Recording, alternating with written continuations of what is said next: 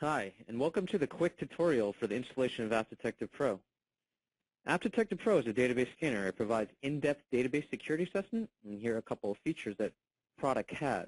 Discovery, you're able to discover new and rogue database installations. It provides a comprehensive approach to vulnerability assessment and security assessment. You could do pen tests, which are zero-knowledge, unauthenticated scans. You can perform audits, which are authenticated scans against the database.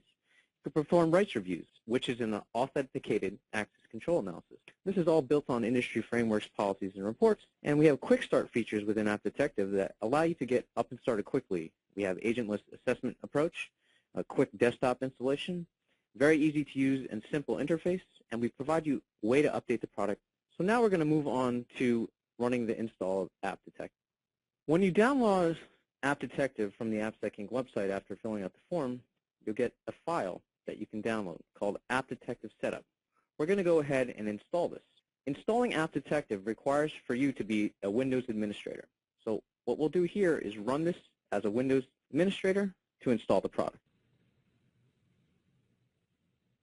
When installing AppDetectivePro, it's going to install a couple of required components. As you'll see, it requires Microsoft.NET Framework 4.0. There's a bunch of AppDetective setup files. Now, AppDetective uses a SQL Server Express backend for it. You could also choose to remove it from the installation if you already have a SQL Server Express or SQL Server version hooked up to your host, and you can use that.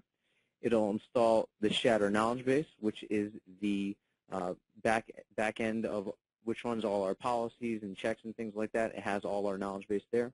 It installs a couple things. After all the components of AppDetective is installed, the last thing it installs is the AppDetective product as well. Once everything's done, you're able to show the README file or launch the AppDetectivePro product. What we're going to do now is launch the AppDetectivePro product and configure our user. Remember, we installed this using a Windows administrator account. If we want another Windows login to be able to use AppDetective, we have to set them up in the product. So that's what we'll do next.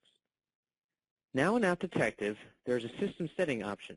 So we'll go up here to system settings using this little gear at the top of the product. We'll click on that and choose user configuration. Here we're able to add any Windows login that we want to use the product. Here I'll type in my domain and a user and configure them to be able to access AppDetective.